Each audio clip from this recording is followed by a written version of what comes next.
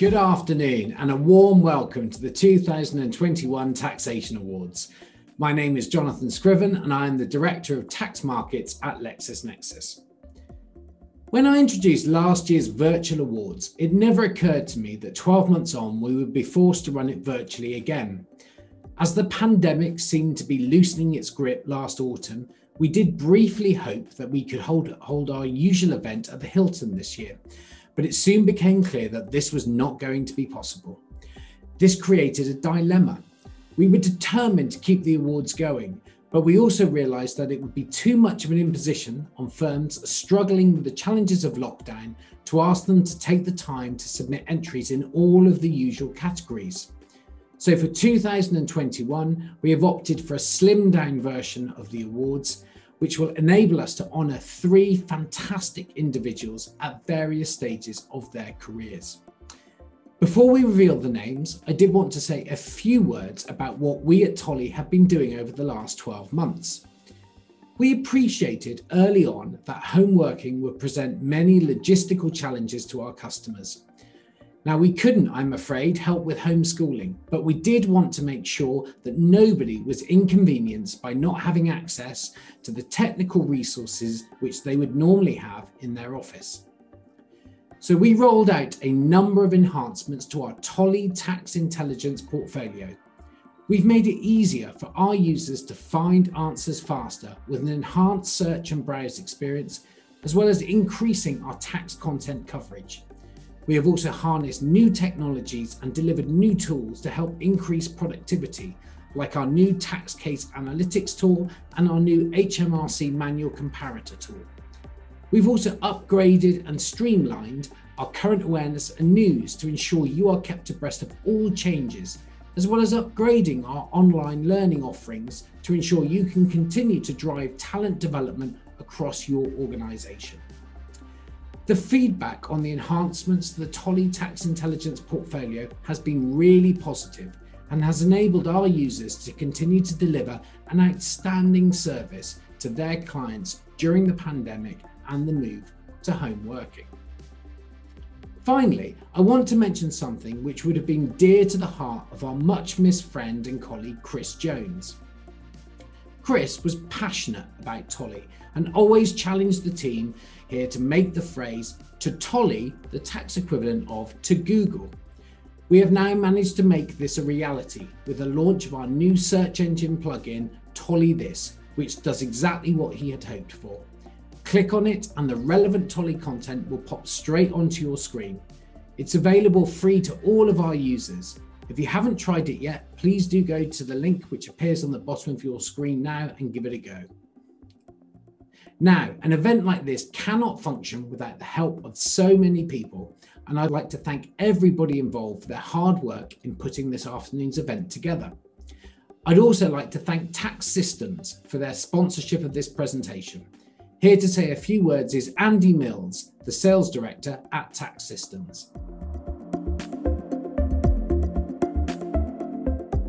Hi, I'm Andy Mills, Sales Director at Tax Systems, where we have been at the forefront of developing and providing tax compliance technology for 30 years. Here at Tax Systems, we believe that tax digitalisation will not only revolutionise how taxpayers pay tax, but how the authority leverages powerful data to collect and audit tax returns. Furthermore, improvements to the amount and quality of data available to the authorities will not only be used to better identify non-compliant taxpayers for targeted audits, but also ensure that compliant, responsible taxpayers are less frequently subjected to the cost and inconvenience of an audit. Additionally, the pace in which taxes are being digitalised is increasing. We've all experienced this with MTD for VAT. Next, it will be income tax and corporation tax, which means that being ahead of the curve is becoming even more important. Our vision at Tax Systems is to create a platform for the digitalisation of tax that is faster, better, and smarter than anything else on the market. While we're best known for Alpha Tax, our corporation tax software, which has been a market leader for 30 years, we've also developed leading-edge technology called Alpha 360. This is a compliance product that is a platform for managing the digitalisation of taxes both now and into the future. Technology like this will help transform tax functions, but it is talented individuals and great teams that make it happen.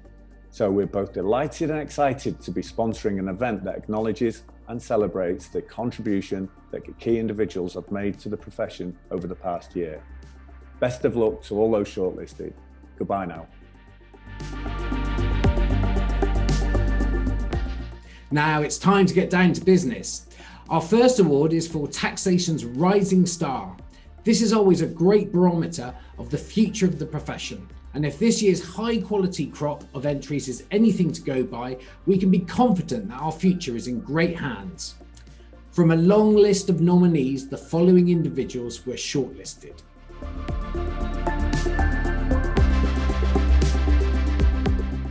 As ever, it was really difficult to pick out one individual from such a strong list of nominations. Our winner tonight is somebody who has already made significant contributions to the tax community as an advisor, writer and lecturer, with a special interest in the role of taxation in broader family life. Taxation's Rising Star in 2021 is Sophia Thomas. Please join me in congratulating Sophia. We will be sending the trophy to Sophia and to all the other winners tonight in the post. Please do share with us your photos of you with your trophies when you get them in. I'm now delighted to introduce our guest speaker for this evening. It is a cliche to say that somebody needs no introduction, but that is certainly the case in this instance. So please welcome President of the Chartered Institute of Taxation and multi-award winner at previous taxation awards, Peter Rayney. Thank you, John. It's great to be able to take part in this year's reduced award ceremony. I can't wait for the return of the full face-to-face extravaganza next year. I've been asked to reflect a little on the state of the tax profession as we begin to emerge from the shadow of the pandemic. Firstly, we can't think about where we are now without thinking about what we've come through in the last 14 months. A huge national and global tragedy. We may have grown used to it by now, but when we first went into lockdown, many of us were pretty scared. Scared for our health, yes, but also scared professionally. Many firms put lots of staff into furlough. Those same firms in the end had pretty good years and have been able to pay the furlough money back to HMRC. But we didn't know that at the time. It was also a time of huge pressure. Some smaller firms did no work at all between March and June, and despite the various easements, there were still plenty of deadlines to meet, including those for the huge new schemes we all had to get our heads around. Add in ill health, homeschooling, and other domestic challenges, and you can see why 2020 was such a stressful year for so many. But we adapted, we Zoomed, we teamed, we worked from spare bedrooms and kitchen tables. And we supported our clients.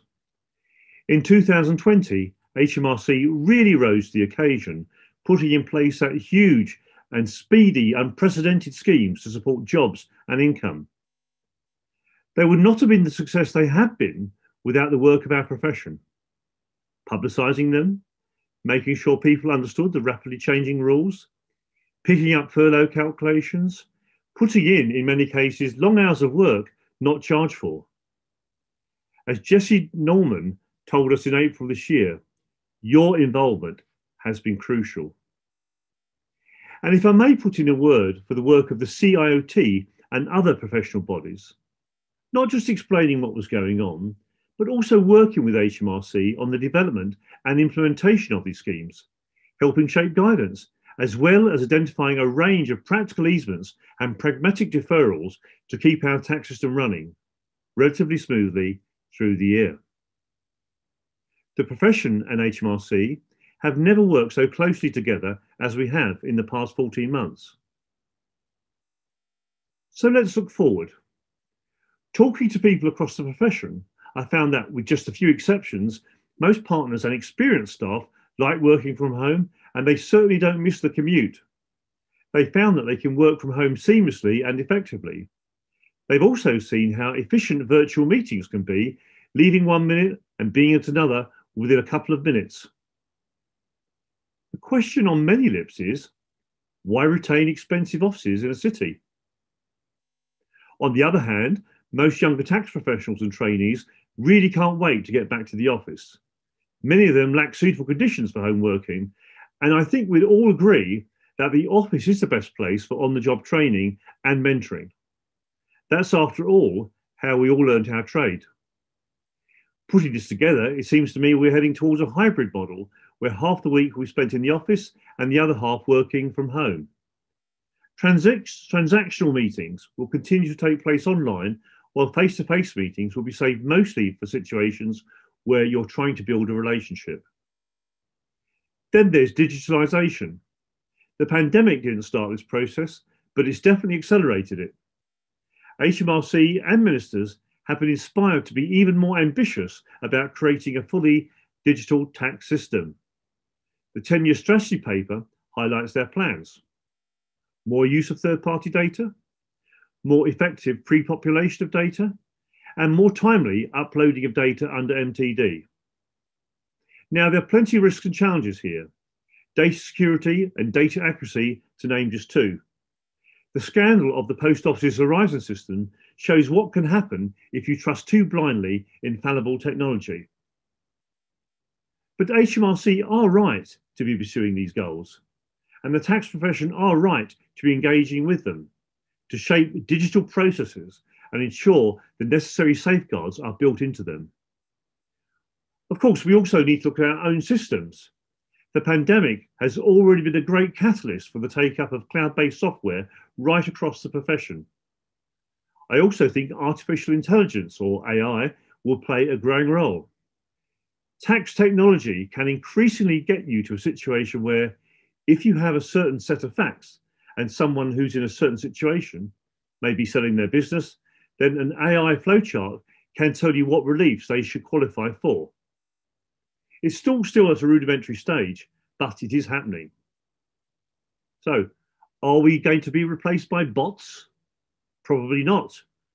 We survived the calculator, we survived the spreadsheet, and I think we can survive the AI revolution too. But it will change our work. It will facilitate improved productivity and innovation. It will free up time for us to add more value to the work of our clients. And it will make even clearer that the firms best placed to prosper in future will be those who take their offering beyond simply crunching numbers to become their clients' trusted advisors. Then there's regulation. In spring last year, the government consulted on ways to raise standards in the tax advice market. The first fruit of that consultation is a proposal that everyone offering tax advice, whether a member of a professional body or not, should be required to hold professional indemnity insurance. That's a sensible proposal, but it may not on its own be sufficient. In the end, I suspect the choice will come down to either effective self-regulation or external regulation being imposed on us. Of course, I favour the former, backed up by strong consumer protection laws. I really am a firm believer that the way to ensure this regulation is proportionate and well-founded is through ongoing constructive engagement with government. The aim must be to stamp out the activities for those who push contrived tax schemes while not making life harder for the compliant majority of tax advisors who play a vital role in the proper administration of the tax system. So this is how I see the future of the profession: hybrid working, digitalisation, advice backed up with AI, and effective self-regulation. But what kind of tax system will we be advising on? Digitalisation aside, the government has two main focuses right now: supporting recovery and what the Treasury calls strengthening the public finances.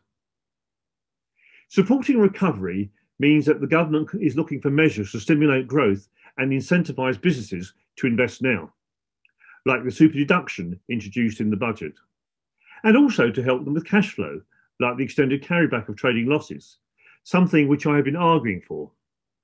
On strengthening the public finances, we saw a number of allowances and thresholds frozen in the budget, but the real big ticket item, of course, is the increase in corporation tax. Now, It's easy to see why this is politically attractive. Companies have no votes after all. But as we all know, the burden of corporation tax does not really fall on companies. Ultimately, it's suffered by some combination of the business's customers, its shareholders, and its workers. But the money has to come from somewhere, and in the wider scheme of things, a rate of 25% is still reasonably competitive on an international basis, especially as the US and others look also to raise their rates.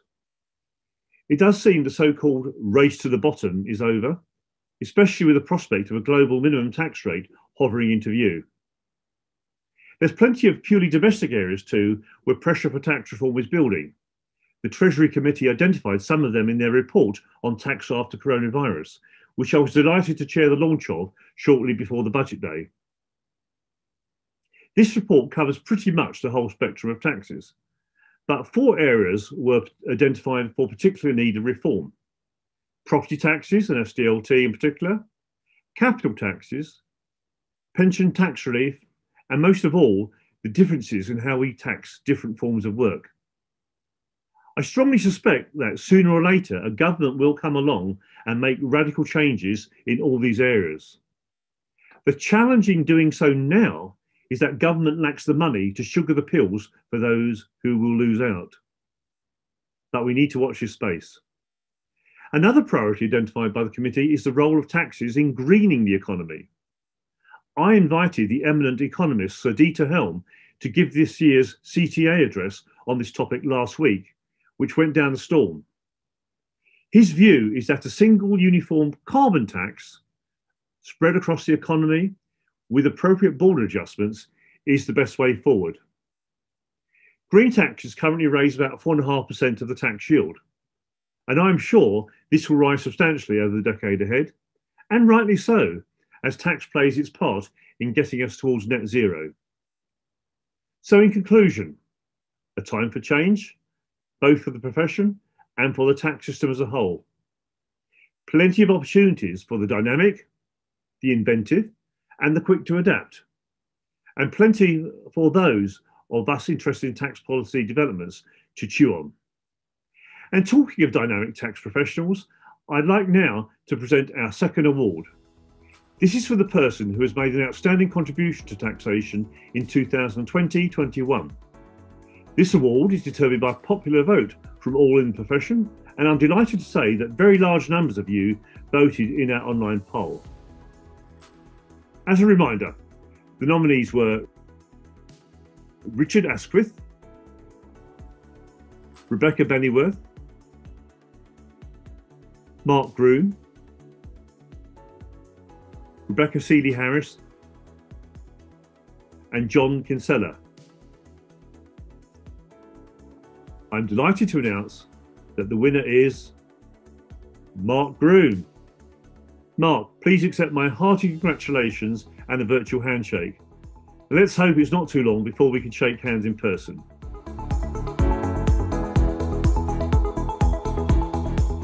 I'd now like to hand over to Andrew Hubbard, Editor-in-Chief of Taxation magazine, to present our final award. Thank you, Peter. It seems a very long time ago that we first met in that hotel off the A46, as youngish tax advisors presenting at a workshop on the Finance Act 1989 value shifting rules. I'm not sure I fully understand them even now. Long careers bring wisdom and experience, and nobody exemplifies that more than the winner of our Lifetime Achievement Award. Not that this afternoon's nominee has stepped back in any way. Indeed, I was with him on an online event only a few weeks ago. When all of the new roles that he had taken on recently were announced, I thought that perhaps I should be nominating him for the Most Promising Newcomer Award. But he has achieved so much in his career, both as a long-standing partner in an important regional firm and through his long association with the ICAEW and CIOT. So lifetime achievement is indeed the right category for him. I've known him for many years and have always admired the way that he has used his influence and reputation not to further his own career, but to improve the tax system for all. He has always had a great interest in the role of technology in the tax system, but has never been a zealot, always taking a pragmatic and thoughtful approach. He's trusted by practitioners in firms large and small to represent their views fairly, but he's also highly respected by HMRC and government. Not an easy balancing act. He has always taken the view that good relationships with HMRC are critical to our profession. That means, and I have seen this many times, that he can be trenchant in his criticism when things don't go well, but also that people at the highest level of government and the civil service take note of what he says. On top of this, he's one of the most modest and caring people I've met in my many long years in our profession. I greatly value his counsel and friendship. So the winner of our Lifetime Achievement Award is, as you will have certainly worked out by now, Paul Aplin.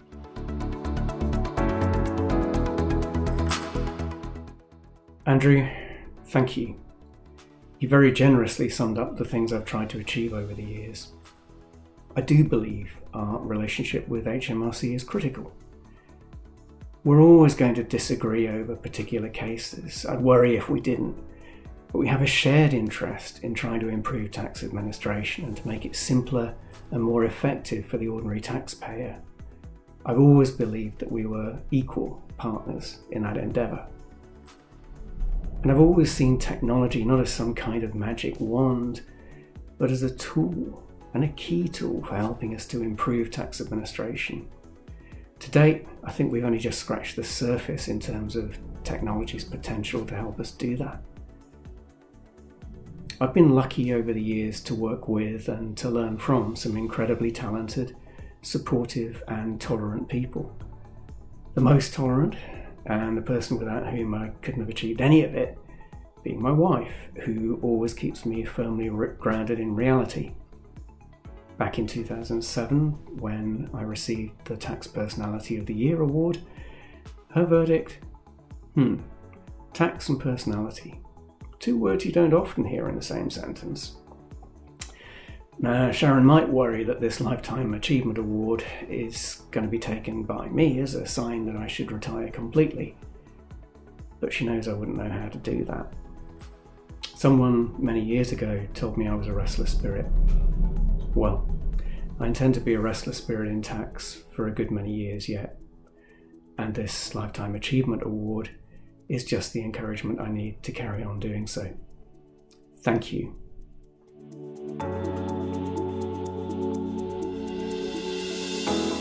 Thank you, Paul, and can I add my congratulations as well.